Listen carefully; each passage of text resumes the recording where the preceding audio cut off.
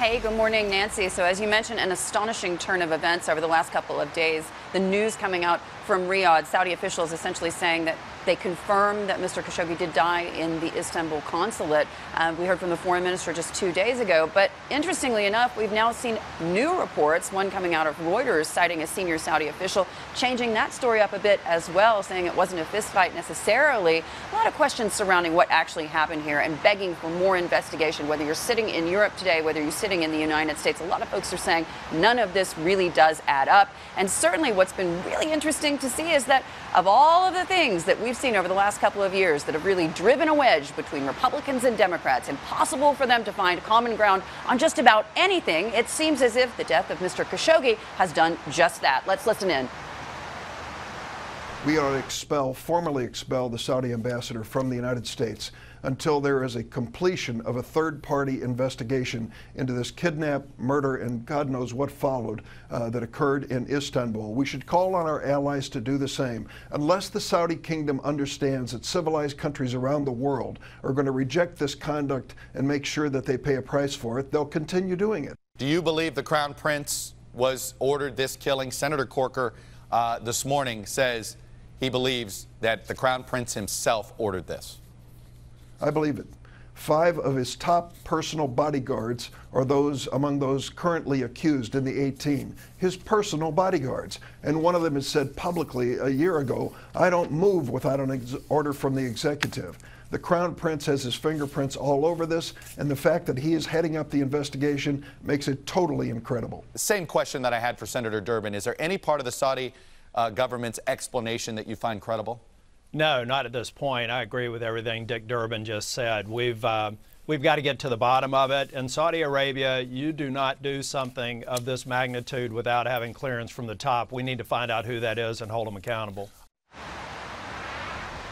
Pretty incredible turn of events there, Nancy. We've got Democrats and Republicans taking to the airwaves on the Sunday morning show in that, as we say, Washington echo chamber, and really reiterating that they don't buy the explanation coming out of Saudi Arabia. And of course, that's echoing sentiments, at least on the Republican side, that we heard earlier in the week from Senator Lindsey Graham as well as Marco Rubio. But I think it's really interesting to take a step back here, because this is a question of allies, it's a question of jobs, and certainly it's a question of what's going to happen over the next couple of days here in Riyadh along the sidelines of this future investment initiative. We saw so many international and American CEOs pulling back here, those who are involved heavily with the Saudis in terms of investments, and yet they decided not to come to this big Davos in the desert that's been billed over the last few months as a major investment forum. It's the second annual conference here. They decided not to come, but certainly others are not going to be shying away, including the Russians. Yes, Hadley, and it's such a stark contrast to what we saw last year. I know you were at the FII meeting then, and there was so much optimism and hope around what was taking place in the way of reform in Saudi Arabia. A very different story, which makes me think the stakes are so high for Saudi Arabia. They really have a lot to prove, given what we've seen in the way of the response from foreign investors so far. And as you rightly point out, the political response in Washington not dying down. It's only ratcheting up. And call me cynical here, but with just very close now to the midterm elections, I don't think any of these lawmakers want to be caught on the wrong side of a moral issue either. So perhaps we're only going to see this outrage increase. But I think part of the issue, as you point out, is the difference in the story that we've seen, somewhat of a back and forth. Many are concerned that not all the facts have been revealed to date. And that was a key part of the interview taking place between the Saudi foreign minister on Fox News with Bret Baier. You would have seen this one. Let's just play a clip here, because Bret Baier really pressed the Saudi foreign minister on what exactly happened and how it was possible, if it is possible, that MBS didn't know about these sequence of events. Take a listen to what happened in that interview. There obviously was a tremendous mistake made, and what compounded the mistake was the attempt to try to cover up. That is unacceptable in any government. These things unfortunately happen. We have been very clear that we will leave no stone unturned. The relationship is a hugely important strategic relationship for both countries. I believe that when the investigation is over and the facts are revealed and people know who was responsible and see those individuals being punished and see procedures put in place to prevent this from happening, that the relationship will weather this.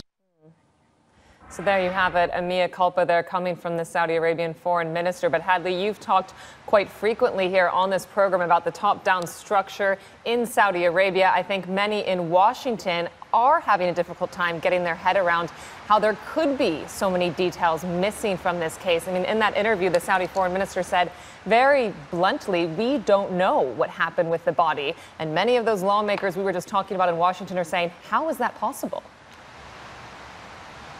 Exactly. And the Saudi foreign minister, they're saying, we don't know what happened to the body. The Turks are saying, we do, and we're going to be sharing it on Tuesday. It's difficult to know who to believe at this point. Certainly so many competing narratives. Now, I have spoken to the Saudi foreign minister, Adel Al-Jubeir, many, many times. You may not remember this, but back around 9/11, he was really the spokesman for the Saudi government in those very, very difficult times for Saudi Arabia just following 9/11. And he really had a major amount of credibility, not just in circles in Washington as spokesman and then ambassador there for Saudi Arabia, but also over the last several years in particular when it comes to the conversations being had about what to do about Iran, about the growing hegemony, about the fact that Iran is what he said to me, the greatest exporter of terror globally. And I think it's interesting to note that Mr. Al-Jubeir, we didn't see him for the first couple of weeks. He was staying very, very close. And now we see him coming out with this statement. And only hours later, another conflicting report coming out, I believe this one from Reuters, essentially quoting another Saudi government official saying a bit of a different version of events. So many competing narratives. It's difficult to know what is the actual truth here. I think a lot of Saudis are even having a difficulty believing what they're hearing from their government at this point. And all of it, of course, reflected in the Saudi stock market with over $1 billion wiped off the market in the last several days. So certainly a story that we're going to continue to watch that not only has major implications for that U.S.-Saudi relationship, Nancy, but also has major implications for this Saudi Vision 2030 and what's going to happen next. Hey everybody, it's Hadley Gamble from our new CNBC Middle East Bureau in Abu Dhabi. Thanks for stopping by. Now to watch more, you can try one of the videos that just popped up on your screen. And don't forget to subscribe.